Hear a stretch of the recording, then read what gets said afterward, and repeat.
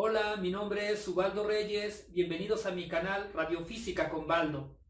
Este video es el segundo que aborda el tema de elaboración de un plan de tratamiento en un equipo de tomoterapia. Recordemos que en el pasado video ya iniciamos nuestro proceso y tomamos como referencia un caso de cáncer de próstata. Así que en este segundo video vamos a terminar nuestro plan de tratamiento y lo analizaremos. Sin más preámbulo, comenzamos.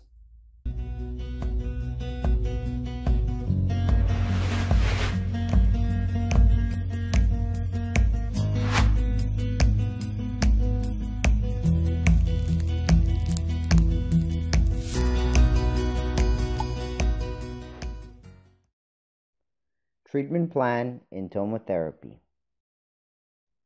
On the first video, we discussed the process of countering, the ROIs, and the characteristics of a treatment plan. On this second video, we will concentrate on the optimization, the fractionation, we will analyze the complete treatment plan, and at the end, we will give our final comments in regards to this topic.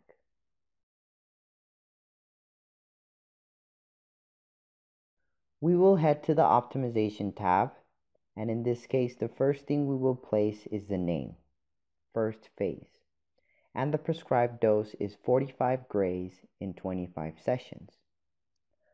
I normally begin with the following values. For the target values, the first thing I do is set them a value of 100 in importance. For the maximum dose, I regularly set one more gray than the prescribed dose. In this case, it would be 46 grays for all of the 3 volumes. As a maximum dose penalty, I set 100 for all of them. The point of reference for all of these volumes will be set to 97%, and the dose that I want the point to hit is 45 grays. Now, the minimum dose will also be set to 45 grays, and finally, the minimum dose penalty will be set to 100. Let's look at the restrictions for the regions of interest. In these cases, I always begin with importance. I set the number 10 for all of them. I set 45 grays for the maximum dose, and I set 10 to the maximum dose penalty. The volume of reference to the DVH is 5%. The dose of the DVH are also 5 grays. And finally, the DVH penalty is set to the number 10. With that, I begin the first calculations. I regularly leave them at 100 iterations. I stop it and do the following. I now modify the restrictions. For example, in this case, rectum and bladder on the 50% of volume, I set them to 15 and 10 grays, respectively, with the penalty of 100. For the bowel, I do set a point of reference of 5% of the volume. I want it to hit 40 grays and set a penalization of 50. For the right and left femur, I set maximum dose of 25 grays with a penalty of 100, and the point of reference is 20% of the volume. I want it to hit with 5 grays with a penalty of 50. Once again, I let the system calculate. In this case, it was around 300 iterations, and with that, the first treatment plan is almost ready. We make the calculations of final dose to finalize the first phase. We check the treatment plan. We check that the PTV45 is covered, and with that, we finalize the first phase.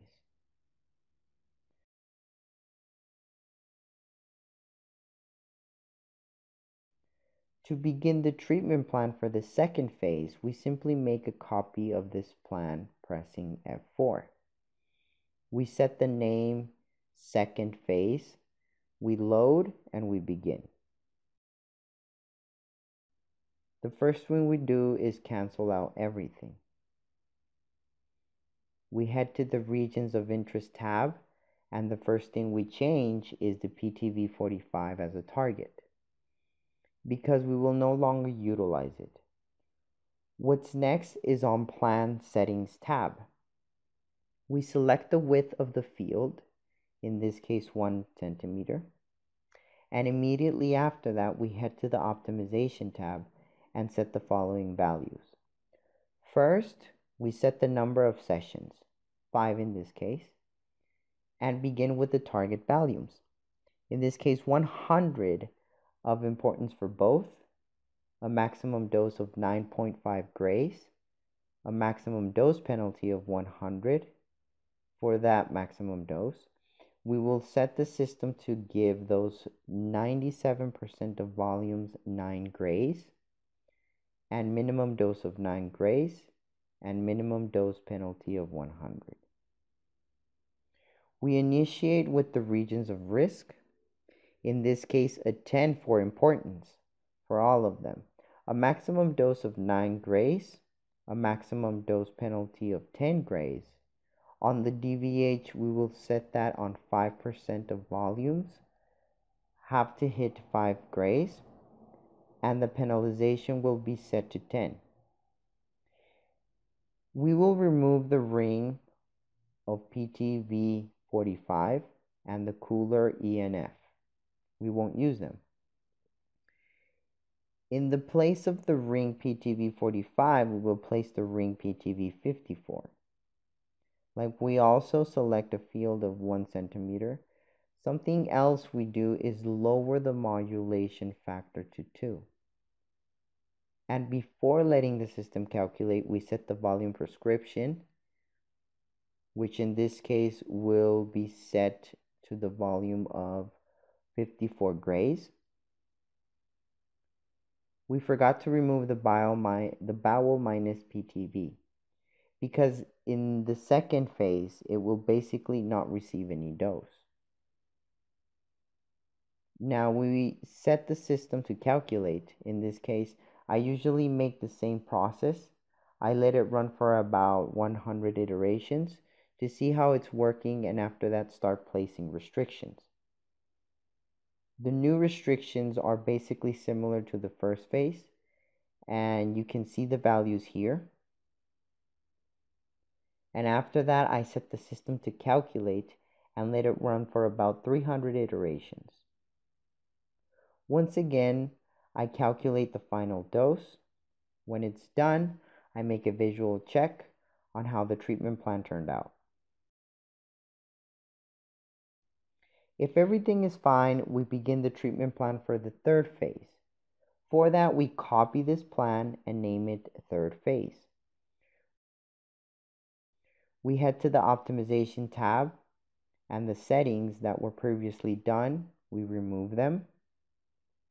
Then we head to the regions of interest and change the target volume PTV54 and leave the target volume PTV81. We will utilize the ring PTV81 and remove ring PTV54. Once this is done, we head to the optimization tab. The prescribed dose that was set was 27 grays in 15 sessions. We modify the following values. Importance 100, maximum dose 27, maximum dose penalty 100, DVH volume 97, DVH dose 27 grays, minimum dose 27 grays, and minimum dose penalty 100. For the case of the regions of risk, the same importance of 10, maximum dose 27 grays, maximum dose penalty 10, DVH volume 5% of volume, DVH dose 5 grays, and DVH penalty 10. We press start to calculate at least 100 iterations. When the system has calculated 100 iterations, we stop it and we begin with the restrictions for our regions of interest. The values we use are the following.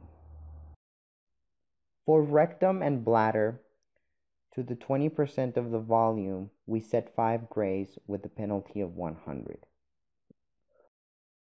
For the left and right femur, what we're going to set is a maximum dose of 5 grays with a penalty of 100.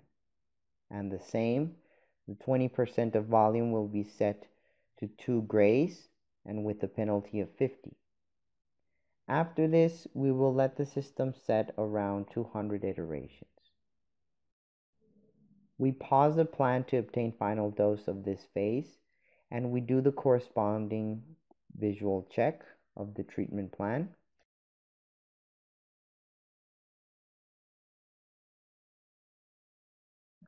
If everything is fine, we sum the 3 phases of treatment to evaluate the full treatment plan.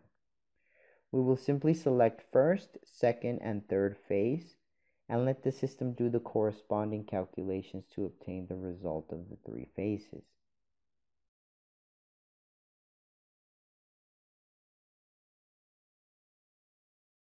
Treatment plan analysis.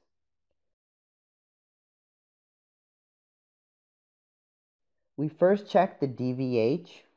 We verify the 3 volumes to irradiate some organs at risk: rectum, bladder, bowel, left and right femur, penis bulb, and bowel minus PTV. We initiate the coverage.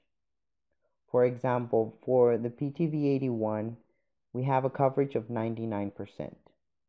The same for PTV45, and for PTV54, a coverage of 100%.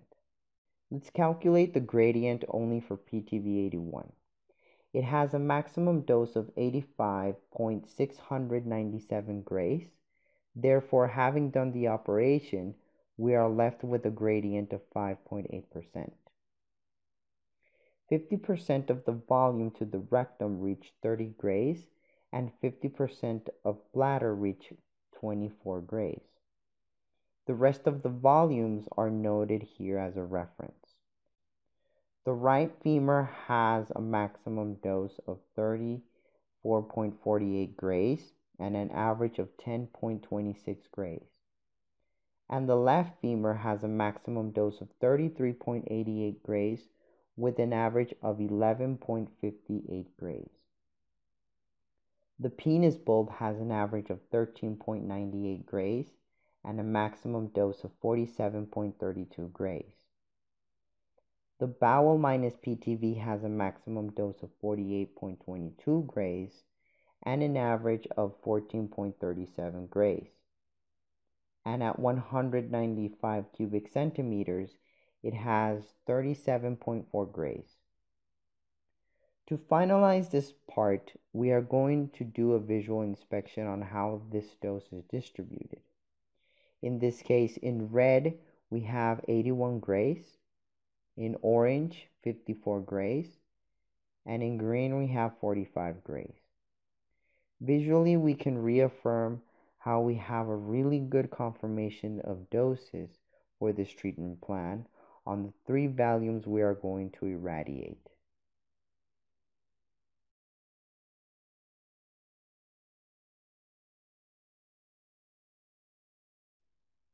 Final comments.